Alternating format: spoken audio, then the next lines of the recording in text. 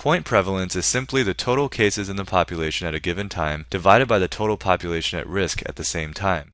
The total cases include both new and old cases.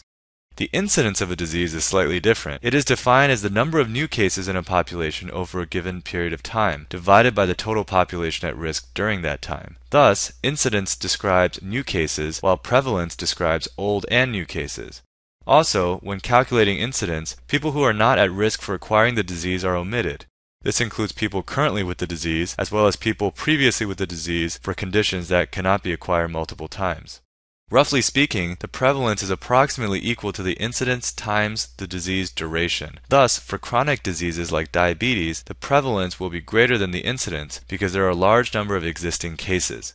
For acute diseases, like the common cold, prevalence is approximately equal to incidence because almost all cases are new cases. Let's review what we discussed earlier regarding quantifying risk. I'll also introduce a different way of thinking about and calculating the various risk parameters by using a handy 2x2 risk factor versus disease table. Do you remember what type of study uses the odds ratio? That would be case control studies.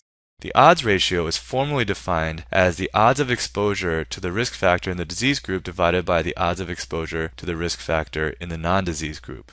Looking at this 2x2 table, we can see that the odds of exposure in the disease group is given by A divided by A plus C over C divided by A plus C. Similarly, the odds of exposure in the non-disease group is B divided by B plus D over D divided by B plus D. Simplifying this expression for the odds ratio yields AD over BC. Recall that the odds ratio approximates the relative risk if the prevalence of the disease is not too high. Here's another question for you. What type of study uses relative risk as a measure of association? That's right, the answer is cohort studies. The relative risk is formally defined as the relative probability of getting a disease in the exposed group compared to the unexposed group. It is calculated as the fraction with disease in the exposed group divided by the fraction with disease in the unexposed group. From the table, we see that the relative risk is calculated as A divided by A plus B over C divided by C plus D. Now let's discuss some other important parameters used for quantifying risk.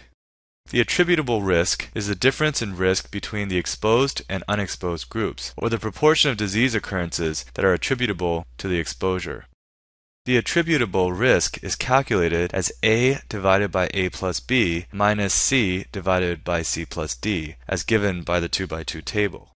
For example, if the probability of getting pneumonia for smokers is 2/3, while that for non-smokers is 1/3, we could conclude that the proportion of pneumonia occurrences attributable to smoking is 2/3 minus 1/3, which equals 1/3.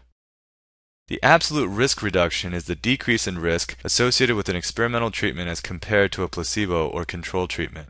The attributable risk and the absolute risk reduction are important because they are used to calculate the number needed to treat and the number needed to harm. The number needed to treat is 1 divided by absolute risk reduction, and the number needed to harm is 1 divided by the attributable risk. The number needed to treat and number needed to harm are commonly tested principles on the exam.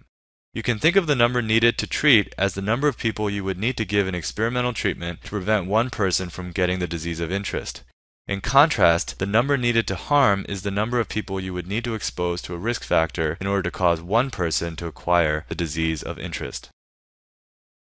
In colloquial language, we often use precision and accuracy interchangeably, but they mean very different things from a statistical standpoint.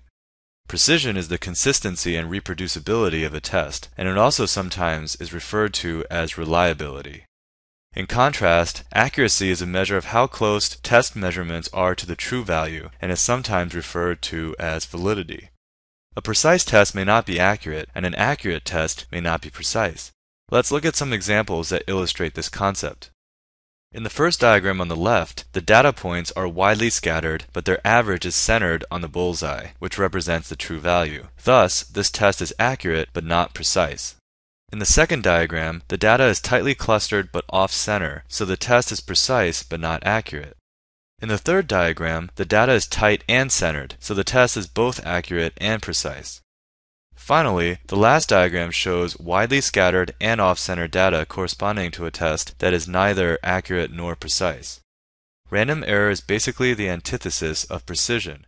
It reduces the consistency and reproducibility of a test. On the other hand, systematic error reduces the accuracy of a test by consistently skewing results in a particular direction and thereby reducing the validity of the test measurements. Understanding the different types of biases that can occur in a study is moderately high yield and worth reviewing. Bias is defined as the situation in which an outcome is systematically favored over another. It therefore causes systematic error. Do you recall what systematic errors reduce? Systematic errors reduce the accuracy of a study.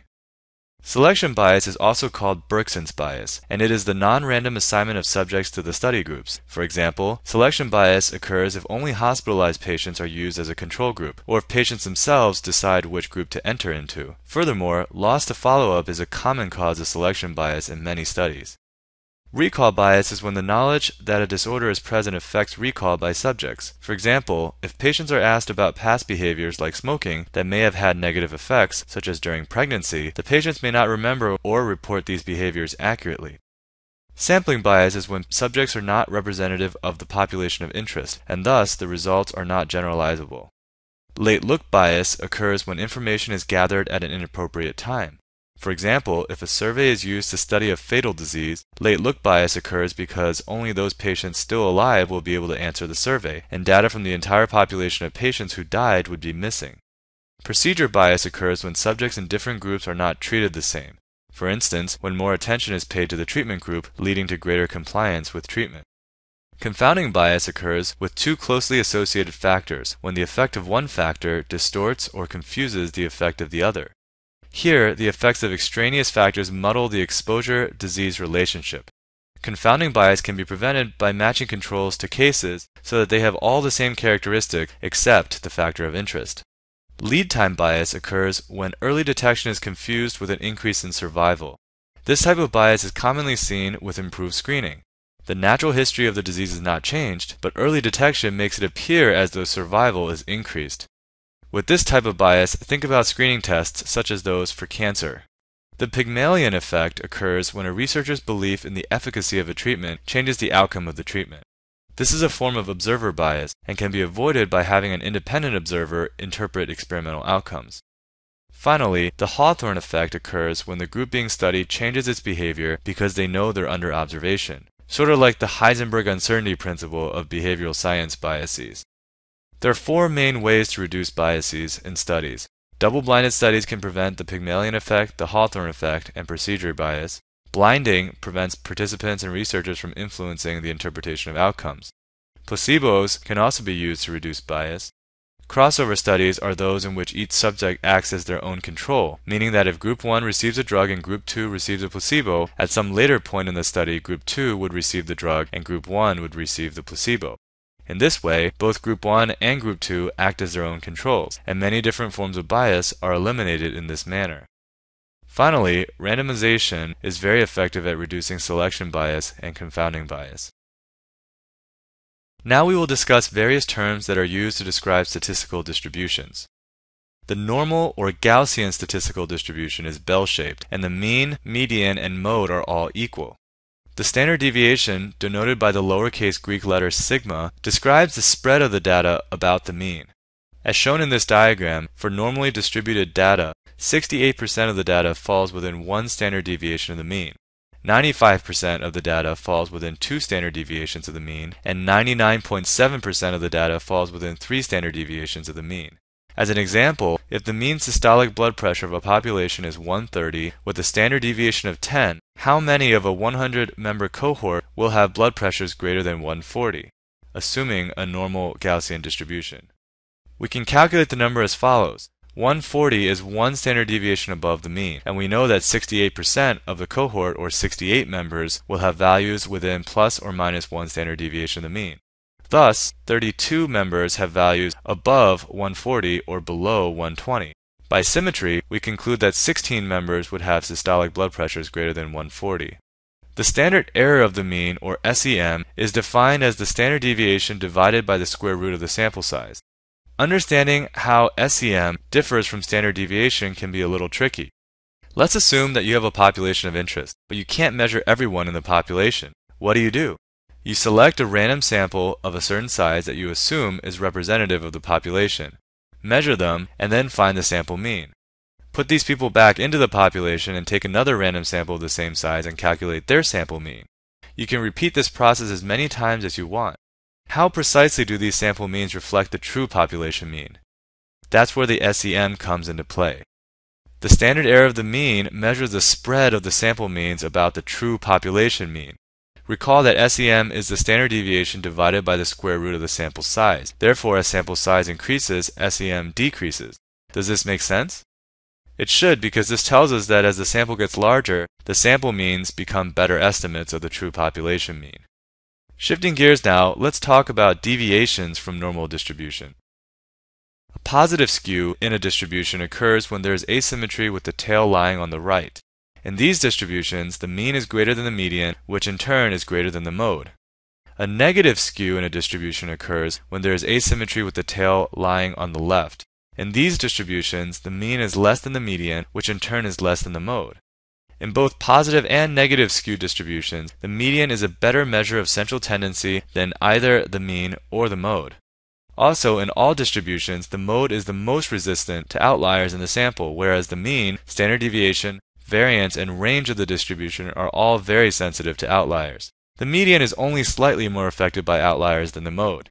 If the reasons for these statements are not immediately clear, spend some time thinking about them based on the definition of these statistical terms. Let's continue now with statistical hypotheses, which allow us to determine whether there is a statistically significant difference between two groups. The null hypothesis is the hypothesis of no difference. For example, a medically relevant null hypothesis could be that there is no association between a disease and the risk factor of interest in the population. The alternative hypothesis is the hypothesis that there is a difference, meaning there is some association between the disease and the risk factor in the population. One can create a new 2x2 table with the study results on the vertical axis and the reality of the results on the horizontal axis. Are you starting to see a theme here? When in doubt on a biostatistics question, draw a 2x2 table.